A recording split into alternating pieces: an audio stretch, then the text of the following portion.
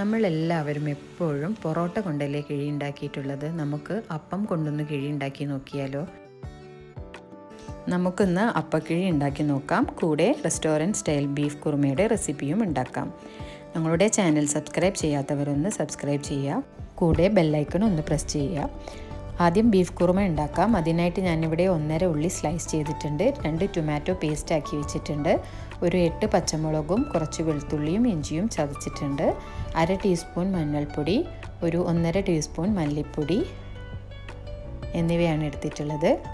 ചൂടായ കുക്കറിലേക്ക് ഒരു 3 സ്പൂൺ വെളിച്ചെണ്ണ ആണ് ഒഴിച്ചത്. അതിലേക്ക് അരിഞ്ഞു വെച്ച ഉള്ളിയും ഇട്ട് നന്നായിട്ടൊന്ന് വഴറ്റണം. ആവശ്യത്തിന് ഉപ്പ് ആഡ് ചെയ്താൽ പെട്ടെന്ന് വഴന്ന് കിട്ടും.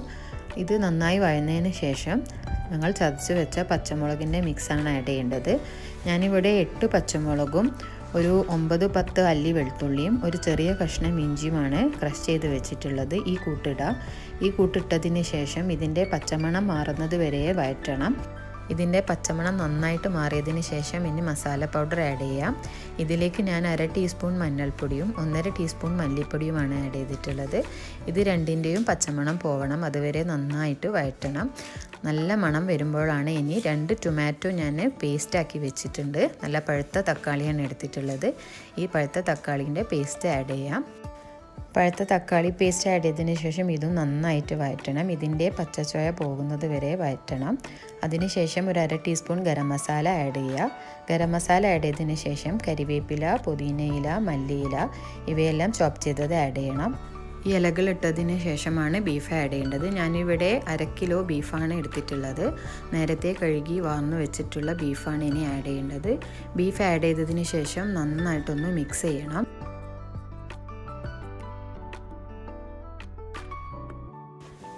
മിക്സാക്കിയ ഈ ബീഫിലേക്ക് ഇനി ഒരു 1/2 കപ്പ് ചൂടുവെള്ളം ഒഴിക്കാം. ചൂടുവെള്ളം ഒഴിച്ചാൽ ബീഫ് ഒന്ന് സോഫ്റ്റ് ആവുകയും ചെയ്യും, പെട്ടെന്ന് കുക്കാവുകയും ചെയ്യും. വെള്ളം ആഡ് ചെയ്തതിന് ശേഷം ഒന്ന് നന്നായി മിക്സ് ചെയ്ത് കുക്കർ മൂടി ബീഫ് നമുക്ക് കുക്ക് ചെയ്യാം.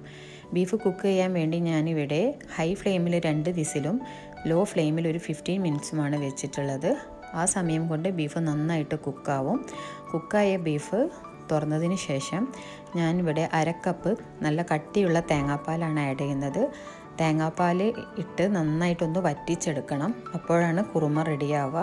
തേങ്ങാപ്പാൽ ഒഴിച്ചതിന് ശേഷം ഹൈ ഫ്ലെയിമിലാണ് ഈ കറി ഒന്ന് വറ്റിച്ചെടുക്കേണ്ടത്. വറ്റിയതിന് ശേഷം 1/2 ടീസ്പൂൺ മുതൽ 1 ടീസ്പൂൺ വരെ പെപ്പർ പൗഡർ ആഡ് ചെയ്യാം. അത് ഓരോരുത്തരുടെ സ്പൈസ് അനുസരിച്ച് ആഡ് ചെയ്താൽ മതി. ഞാനിവിടെ 1/2 ടീസ്പൂൺ പെപ്പർ പൗഡറാണ് ആഡ് ചെയ്തത്. ആഡ് ചെയ്തതിന് ശേഷം ഈ കറി ഒന്ന് വറ്റിച്ചെടുക്കാം. പിന്നെ തീ ഓഫ് ചെയ്തതിന് ശേഷം കുറച്ചധികം മല്ലിയിലയും ആഡ് ചെയ്യാം. അപ്പോൾ ഇവിടെ restaurant style beef kurma ready ആയിട്ടുണ്ട്. ഇനി നമുക്ക് കിഴിക്ക് വേണ്ടിയിട്ടുള്ള അപ്പം ഉണ്ടാക്കാം.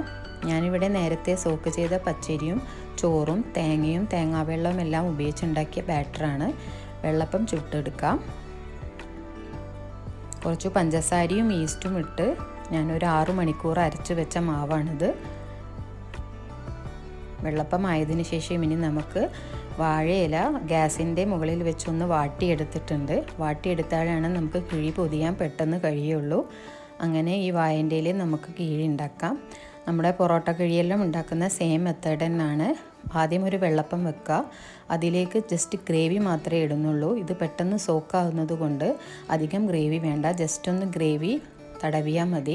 പിന്നെ കുറച്ച് പെപ്പർ പൗഡർ, അത് ഓപ്ഷണലാണ്, വേണ്ടവർക്ക് മാത്രം ഇട്ടാൽ മതി. സ്പൈസ് കൂടുതൽ വേണമെങ്കിൽ ഇട്ടാൽ മതി. പിന്നെ അടുത്ത വെള്ളപ്പം വെക്കാം.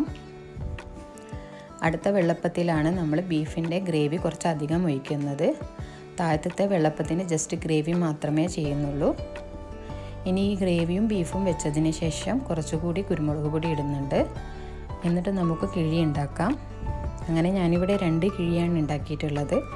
കിഴി ഫോൾഡ് ചെയ്തതിന് ശേഷം ചൂടായ തവയിലിട്ടിട്ടാണ് ജസ്റ്റ് ഒന്ന് സ്റ്റീം ചെയ്തെടുക്കുന്നത്. പൊറോട്ട കിഴിനെ പോലെ ആവി കയറ്റുന്നില്ല. ഇത് പെട്ടെന്ന് സോക്കാവുന്നത് കൊണ്ട് ഞാനിവിടെ ചപ്പാത്തി ചുടുന്ന തവയിൽ ജസ്റ്റ് ഒന്ന് വെള്ളം സ്പ്രിങ്കിൾ ചെയ്തിട്ടാണ് ഇതിന് സ്റ്റീം കയറ്റുന്നത്.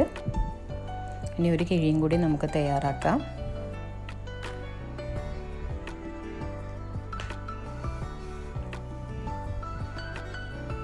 അങ്ങനെ 2 കിഴിയും ഇവിടെ തയ്യാറായിട്ടുണ്ട്. ഇനി നമുക്കിത് സ്റ്റീം ചെയ്യാം.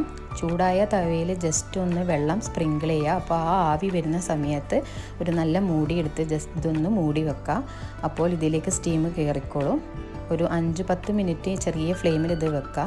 നമ്മുടെ അടിപൊളി കിഴി ഇവിടെ റെഡി ആയിട്ടുണ്ട്. പൊറോട്ട കിഴീനെ പോലെ തന്നെ ഉടനെ സെർവ് ചെയ്യണം, ഇല്ലെങ്കിൽ പെട്ടെന്ന് ഇത് സോക്കായി പോകും. പിന്നെ പ്രത്യേകം ശ്രദ്ധിക്കേണ്ടത് ബീഫ് കുറുമ നല്ല കുറുകിയതാവണം. കുറുമ മാത്രം സെപ്പറേറ്റ് കഴിക്കാനാണെങ്കിൽ തേങ്ങാപ്പാൽ കുറച്ചധികം ഒഴിച്ചാൽ നമ്മുടെ സാദാ കുറുമയായി. ഞാൻ ഈ കിഴി ഉണ്ടാക്കാൻ വേണ്ടിയിട്ടാണ് ഡ്രൈ ആക്കിയത്. അടിപൊളി കിഴി ഇവിടെ റെഡി ആയിട്ടുണ്ട്. വാഴയിലയുടെ ഫ്ലേവറും അപ്പവും കുറുമയും എല്ലാം കൂടി നല്ലൊരു കോമ്പിനേഷനാണ്. എല്ലാവരും ഒരു പ്രാവശ്യം ട്രൈ ചെയ്ത് നോക്കണം. നമ്മുടെ ചാനൽ സബ്സ്ക്രൈബ് ചെയ്യാത്തവർ ഒന്ന് സബ്സ്ക്രൈബ് ചെയ്യുക. തൊട്ടടുത്തുള്ള ബെല്ലൈക്കൺ പ്രസ് ചെയ്താൽ ഞങ്ങളുടെ റെസിപ്പിയുടെ നോട്ടിഫിക്കേഷൻ നിങ്ങൾക്ക് ഉടനെ ലഭിക്കും. ലൈക്ക് ചെയ്യുക, ഷെയർ ചെയ്യുക, കമൻറ്റ് ബോക്സിൽ കമൻറ്റ്സ് അറിയിക്കുക. അസ്സലാമു അലൈക്കും.